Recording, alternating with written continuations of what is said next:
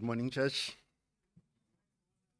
It's lovely to be here. I think one has to first extend a happy Mother's Day to all the mothers and all those people who play mother figures to everyone. I think for some of us, we have to wait for the sun to shift so that our mothers can wake up. But I'll want to just extend a happy Mother's Day to all the mothers and people who play a mother figure.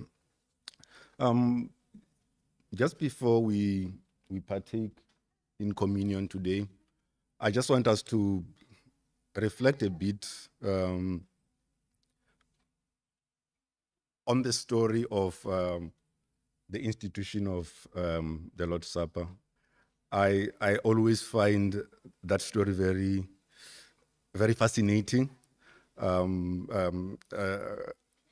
find that there's just so much that was happening during that period, and I think just to magnify its importance, the fact that it's recorded in 3 of the Gospels and it's laid out there makes it one of the most important stories that that one can look at. But I just want to look at it from a point of what actually was happening at that room. The scripture that we are looking at, as I said, both accounts of Matthew and Mark and Luke, they do cover the story. I just chose Luke for a specific reason, because when they were given an instruction to say, go into the city and prepare for us to partake the Passover lamb, they were also given very specific instruction in terms of go to the city, you will find a man with a house. I like Luke's account. I think also Mark's account also goes to say, when you get there, the house is going to have an upper room. It's going to have an upper room. Matthew doesn't mention that. There is no significance of the upper room. I don't think it was just the style of the day. But what I just want to highlight was what was happening in that upper room. The story of orderliness that quickly translated into confusion. If you look at how it was well prepared, how Christ gave them specific instructions to say, go into the city, this is the man, this is the house. Both accounts also say when they got there, they found it as is. That is a story of preparation. But what we find that it quickly descends into a story of chaos, chaos, sorry, that's my South African, a story of chaos, a story where once they've been told that this is what's going to happen, both accounts tells us that they were saddened. Matthew's account says they were very, very sad.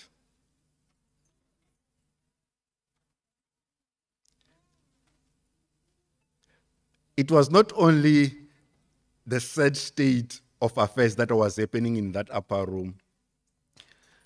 Both accounts also say they started to have questions amongst themselves. They started to question each other. Is it me who's gonna betray Jesus? Is it me who's gonna be the one? On top of that, they also started having disputes in terms of saying who is the greatest amongst them. I think the main point was maybe to say, I am the greatest, I'll never betray Christ, I do not know. But for me, the contrast that I always look at this story of orderliness that translates into chaos is to say, in today's term, I always look at our present assembly as that setting of an upper room. To say, when we are about to partake in what we were instructed to do in the 3 Gospels, the mood is very different. Yes, we come from the same position of orderliness, of preparation. We prepare. We have people who come in and they prepare, on a Sunday. But there's aspects that we don't have. They were saddened, but we come from a place of joy.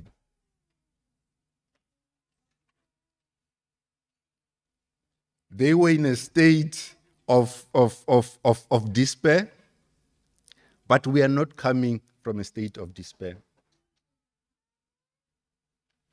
They had questions about who's going to betray him, but today when we come to this upper room, we come with certainty. We come with a blessed assurance. We come with assurance.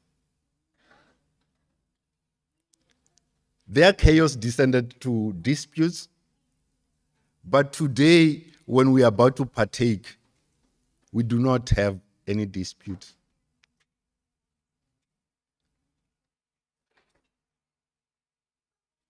Yes, we might have doubts, we might have issues in our lives, but when it comes to this moment of focusing on the cross, of focusing on Christ, on focusing on what happened on Calvary, we do not question.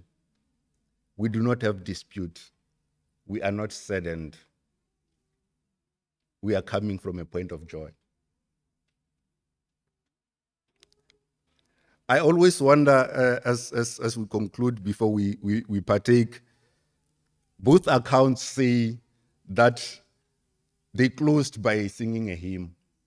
Matthew says they sang a hymn when it closes the chapter. Luke, they sang a hymn. Mark, they sang a hymn.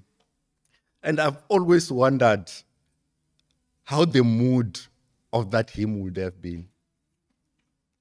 These are people who went into the room well organized. A curveball was thrown into them, thrown into chaos, confusion. But at the end, they sang a song. I always picture the 12 men singing this hymn. I don't think they even had the tune right. This is just me imagining. But I always look at saying, when we come today into partaking,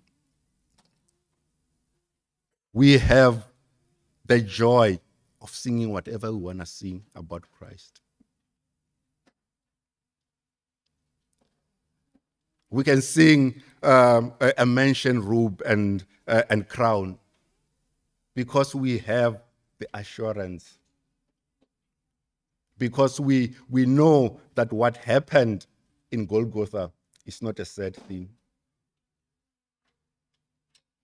We can sing, he gave me a new song. We can sing, he could have called 10,000 angels, because we are at a position of no worry, of no question, of no dispute.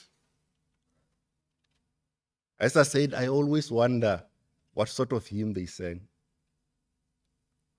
And as you are about to partake, I just wanted to cast our eyes back a bit, just to reflect on how the scene was when this has been instituted, when what was instituted, and just to bring it to say, we are at a different dispensation.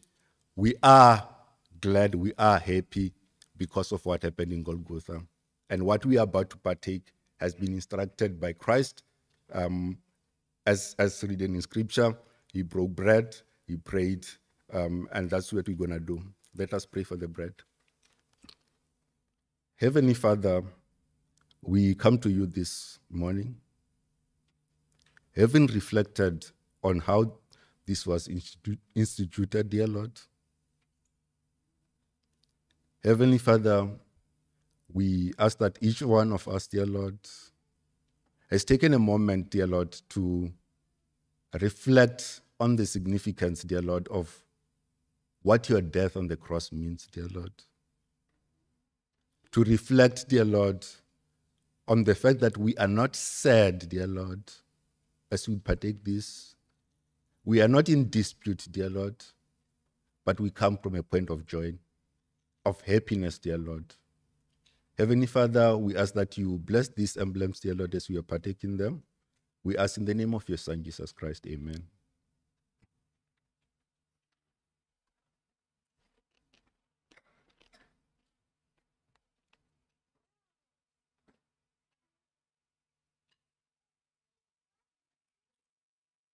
As it was so written in Scripture, we're going to pray for the fruit of the vine.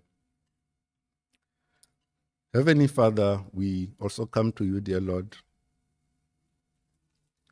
Thankful, dear Lord, for what this fruit represents, dear Lord, fruit of the vine, dear Lord. Heavenly Father, we are joyful, dear Lord, at this moment, dear Lord. Because of this blood, dear Lord, we are part of this new covenant, dear Lord, which you have made with your people, dear Lord. Heavenly Father, we ask that you bless this fruit of the vine as we partake it. We ask this in the name of your Son, Jesus Christ. Amen.